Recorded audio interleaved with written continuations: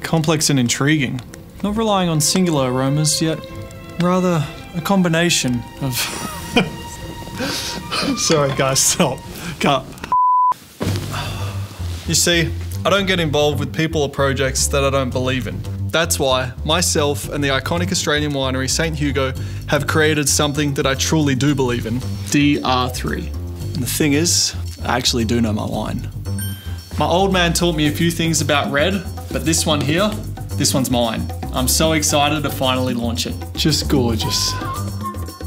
Subtle. Sweet. Ferocious. Daniel Ricciardo. Like I said, this really is delicious. Tons of fruit bread, aromas of musk sticks, some epic tannins. Daniel, can I just jump in here?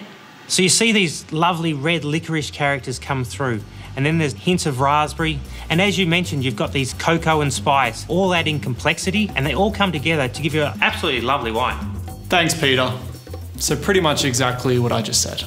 Now the run on these is pretty exclusive, so if you're keen to get your hands on one, check out the link in my bio for more details.